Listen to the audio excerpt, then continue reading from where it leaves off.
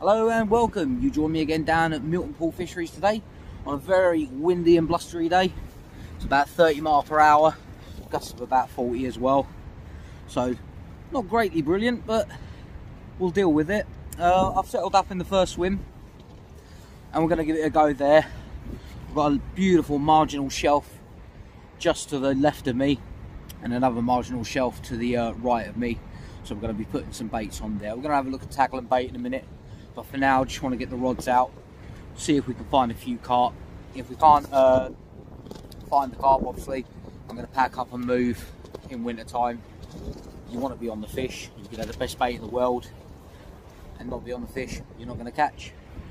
So we'll give it a few hours in this swim and hopefully we'll catch a few fish. If not, then we're going to make a move. I do apologise for the wind, but I can't help the weather, unfortunately. So let's get the baits out and we're going to crack on. Okay, so whilst we're waiting for a bite, just let you know what tackle and bait I'm using at the moment. It's got 12-foot 2 3/4 pound curved carp rods, bait runner reels, 12-pound main line, and I've got them both out on PVA bags, solid PVA bags with 12mm beta stim micro feed pellets. And the rig is just a little 2-ounce inline pair and a short hook length of 12-pound braid, size 8 wide gape hook, and just a little bit of shrink tubing just to kick it off. And for bait, it'll either be, if I can find where I put my bloody bait, it'll either be one of these orange, one of these orange fluoro pop-ups, it's tangerine, or it'll be the red ones, which is strawberry. Oh, that's got a really nice flavour to it. Kind of smells like those Haribo strawberry sweets, and I'm hoping a fruity flavour will work today.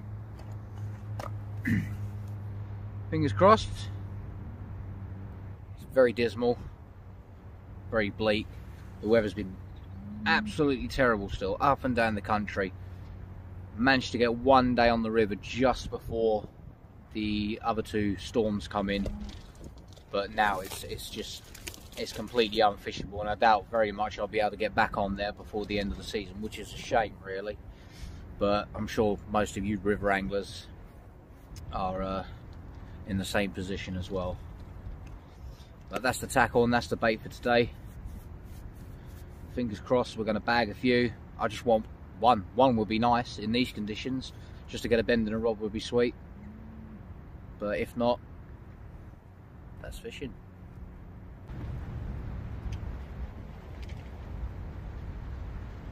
Well, we've got a bite.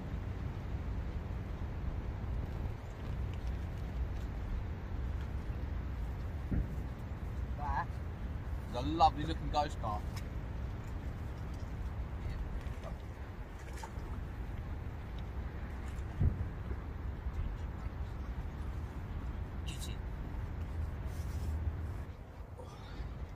Oh, there we are. Beautiful little common ghost carp. Strawberry fluoro pop-up. 10 pounds, 2 ounces. Brilliant. Let's have a quick look at him. Whee. Just flexing a bit there. There we are. It's a bit windy, so he's blowing around a little bit, but it's a beautiful looking carp. I'm going to get him back. Well, there's absolutely no need to weigh this one. Whee. A scrappy little common, but I think I'm going to make a move now to the other side of the lake, see if we can find a few more of them, because I don't think I'm on the right spot right now. Oh, I think the temperature's dropped a little bit, so far we've had the ghost carp. I'm going to have that little scraping common. Cool. But I don't think I'm in the right spot, so I'm going to pack the bits down. Again, this is why I travel light, just in case I do need to move.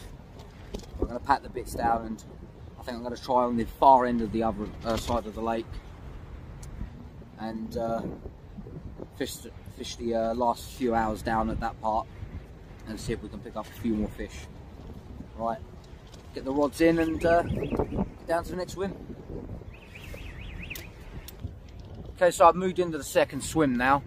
Hoping we can grab one from this swim too. It's been very, very difficult today. The wind's really not helping that as much. I'm pretty sure it's picking up speed as we progress into dusk. But I've got one just in the corner and one up against the far margin. Both of them on PVA bags still. And fingers crossed we're going to pull one more out before I have to go.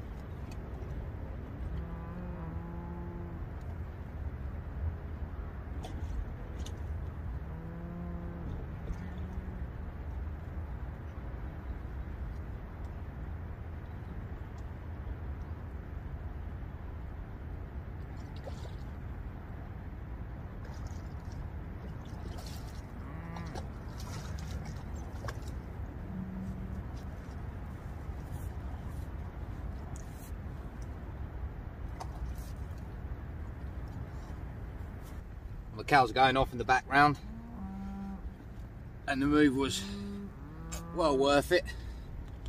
I know he's only a small one, he's a scrappy little one too, but it's a lovely fully scaled mirror. Crikey, I think they're feeding them. I'm going to get this one back because he's quite feisty. Hopefully we'll get one more before we go, but if not, considering today's conditions, I'm happy with it. Unfortunately, that was the last fish of the session, but I decided to return to the exact same swim 5 days later using the exact same method and bait, and was hopeful that the carp were going to be feeding a little bit more due to the improvement of the weather, albeit still quite chilly and still very windy.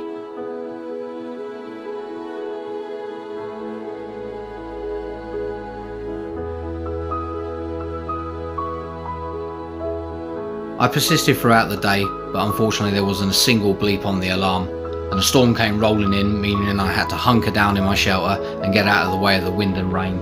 It didn't look like the carp were going to be feeding anytime soon, but I was hopeful that dusk may produce a bite, and it certainly did.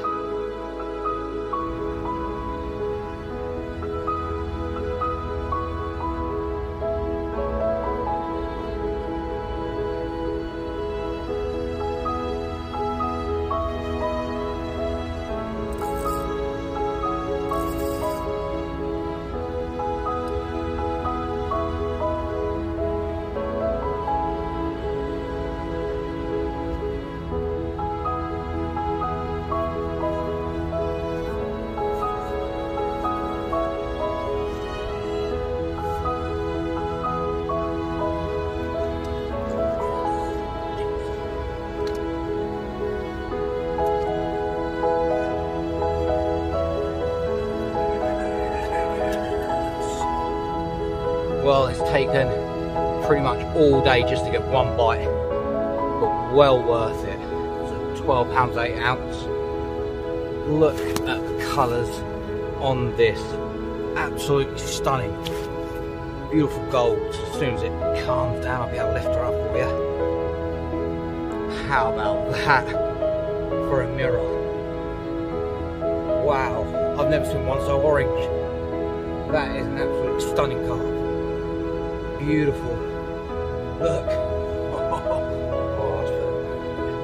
There we go. Pretty sure that's the koi. 12 pounds 8 ounce. One bite, that's all I wanted. That's what I got. Very happy with that.